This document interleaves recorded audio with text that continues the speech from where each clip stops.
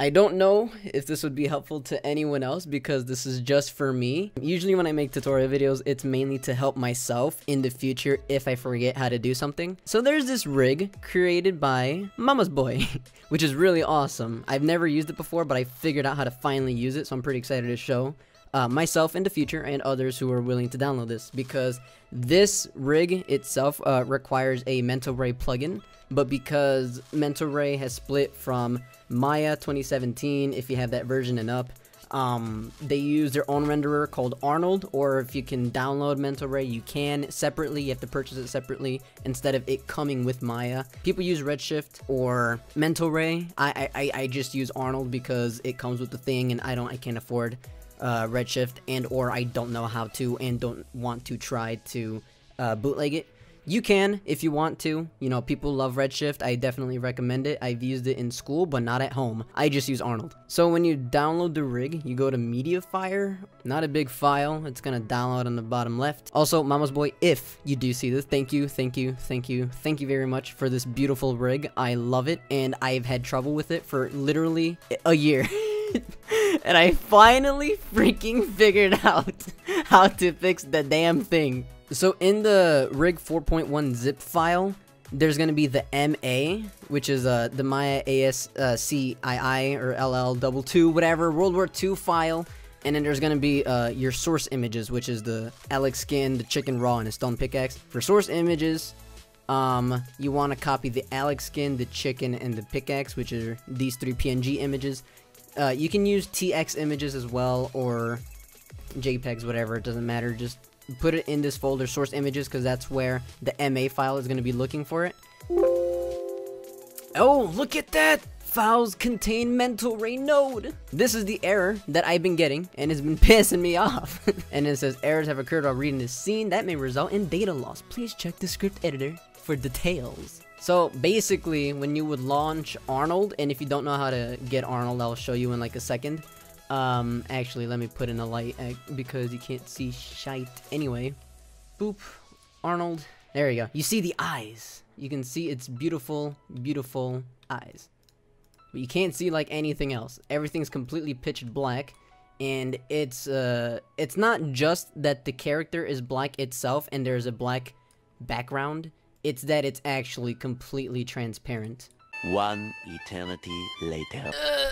It's the next day. I spent hours again trying to figure out what the hell I did, and I figured it out again. You download the rig, then you go to your documents, Maya, projects, default, and you want to put everything into scenes, like everything you're working on, all your projects, all your scenes. You save all your scenes here, hence the freaking scenes. If it sounds like I'm super sarcastic, I am, because I'm really annoyed with how long it took me to figure it out and then now have to re-figure out. Top left, file, optimize, box, unknown nodes, click it, optimize now. Yes, you can uncheck it or leave it checked, it doesn't matter. Then you want to click on skin sets.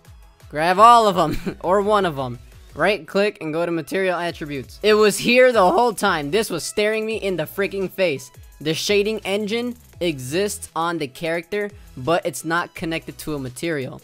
So the shader is on it, which is hence why it's black, but there's no material on it. So hence you can't see the character skin. You want to go into here, or space, right click and hold it, hyper shade prep, let go. Ah, fuck, Arnold's not on again. God damn it, I hate when it does that. Windows, settings and preferences, plugin manager. Scroll all the way down until you see mtoa.mll. Click loaded and then close it. You should have Arnold. Boom. You'll get this. Have that on. This should be on the top right.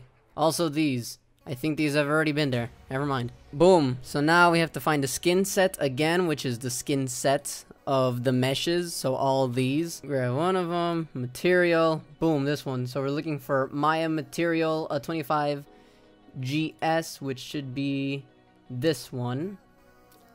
Graph network on the skin. Click on one of the meshes in the skin set so you see the polys.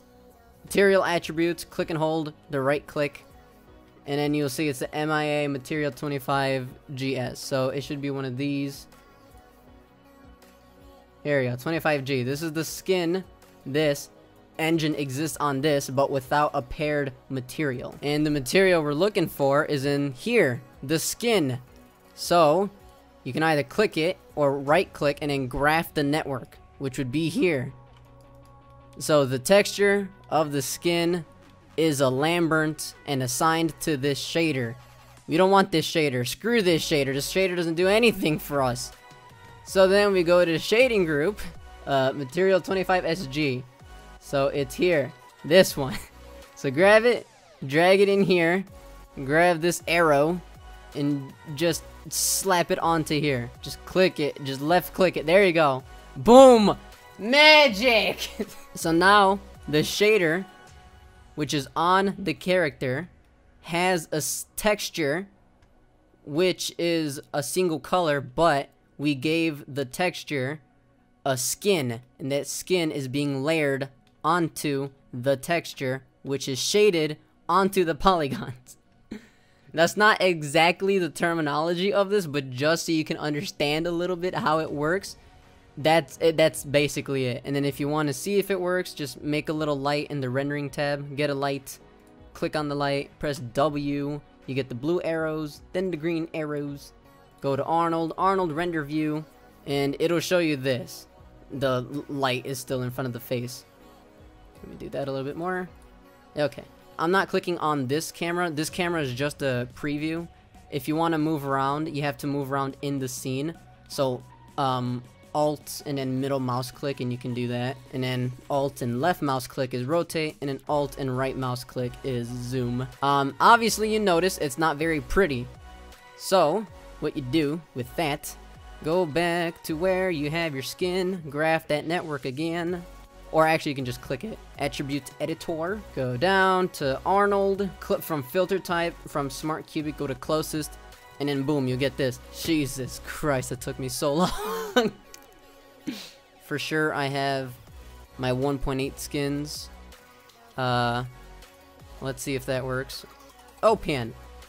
Yeah, so that works. You're gonna have eyes, but you can easily disable that. There's like a setting somewhere to do that. Yeah, definitely use 1.8 skins. I think there's a oh, poor Captain Sparkles. I felt something wet on my armpit and I got scared it was a spider. Optimizing and removing unknown nodes is just a quick way for the system to be like, let me check, that's not needed, delete, delete, delete. It won't delete everything. The real only way to kind of make sure that every Redshift node or Mental Ray node is gone is by going to the outliner, display, or Windows outliner, and then the display, diagonally objects, and then just kind of scroll down and look for MIA, Mental Ray, or Redshift. It should be not too hard to check out. Thank Christ. I have to edit 2 hours of footage from yesterday and then add this at the end of it. God damn it.